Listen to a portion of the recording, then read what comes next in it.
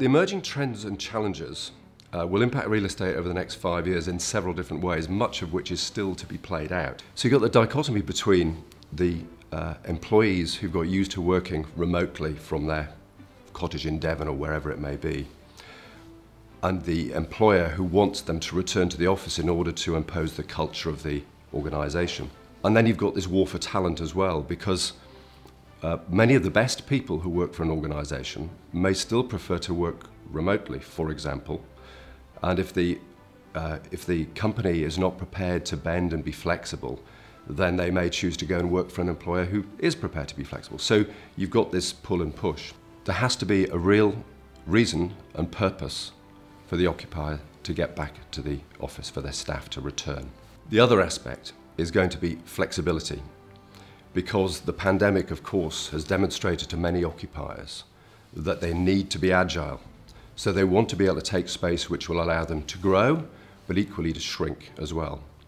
So we're going to see more occupiers taking space which, on multiple leases with different lease terms, a mixture of core space and flex space, taking space with flex occupiers, but something which allows them the agility to flex, to grow, to shrink within the space. Those are the sort of themes that we're going to see.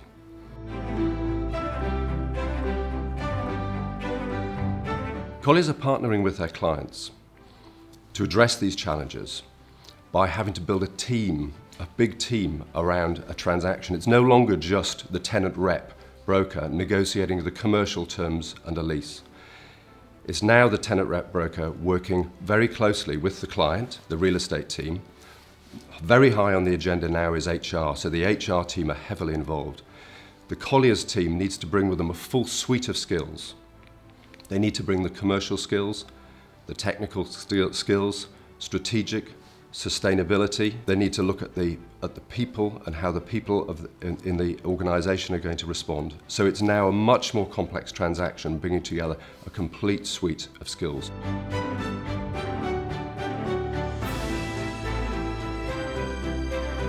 Another major change which we're going to see relates to sustainability. For years, the real estate industry has talked about LEED and BREEAM, which we understand. But outside the real estate industry, the CEO, the shareholders, the customers of the organisation, the clients of the organisation, they don't necessarily understand it because it's a real estate term. What they do understand, though, is net carbon zero.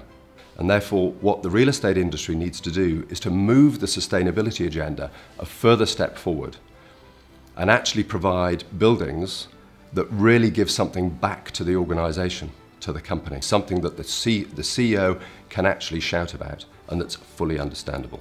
And we're already seeing this in the City of London, where several buildings are already being marketed, and the way they're marketed now, the number one marketing strapline is this building is net carbon zero.